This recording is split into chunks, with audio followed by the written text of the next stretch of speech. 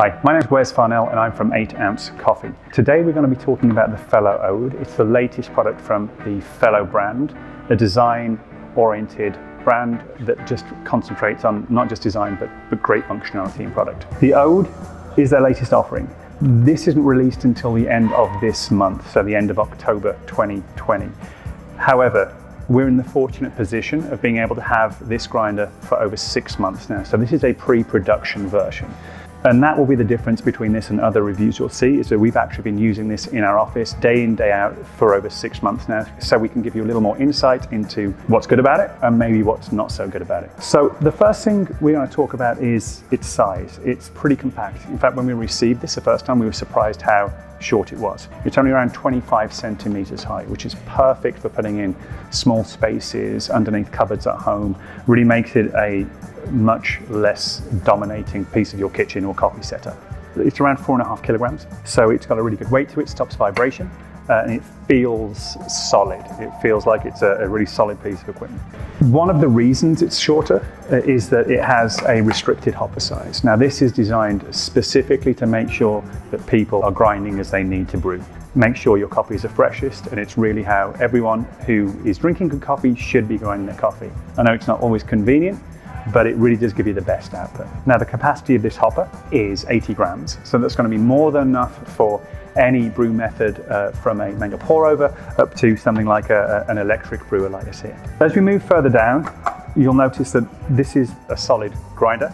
It has a metal body, aluminum body, and it has some stainless steel parts for the catcher, and just a couple of plastic parts. You're going to find the lid and also the lid of the grounds bin here. As we work down the grinder, we're next going to go to the grind setting here. It is a stepped grinder, and it goes from 1 all the way up to 11. And within each measure, you've got 3 different settings. So it'll step all the way. We generally use 7 to 9 for most pour overs and electric brewers, and you can adjust accordingly for other brew methods. On the final version, you'll also find a guide which is printed on the inside, which gives you recommendations for different grind levels depending on your brewer. Another really important feature is this little knock tab here. Now you'll find this on commercial grinders, a lot of commercial grinders, and what it does, it basically knocks out any remaining coffee grounds from the chute and the burr into your grinds bin here. As we move further down, one of my really favorite and most ingenious features is associated with the grinds bin. Firstly, the grinds bin has a silicone lid, and you'll see on the inside that it has some fins which help you pour out the coffee, and we'll talk more about that in a second. But on the bottom, you'll see a clear piece of metal, and it matches a clear piece of metal on here. The hole here is quite small, so we want to make sure that coffee doesn't escape and miss the hole. So this is actually magnetized. You push this in, and it will make sure that it's always in place. So really quite cool, one of the most ingenious and innovative features that we've found on this.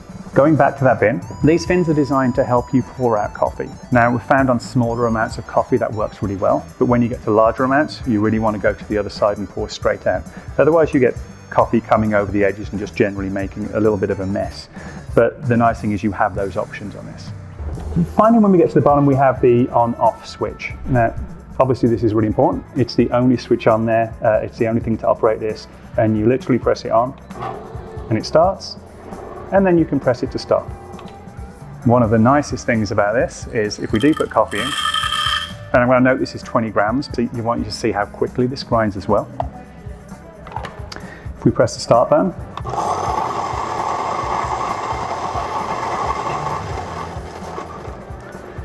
so that ground 20 grams in around 5 seconds.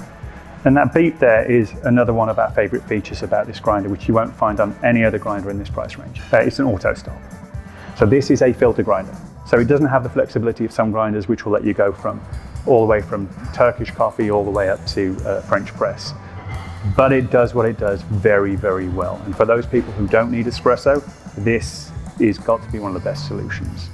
From a price perspective, we're looking at around 420 Canadian dollars, or about 300 US dollars. They're going to be released towards the end of this month. You can also place pre-orders now on the 8 Ounce Coffee website if you want to make sure that you don't miss out.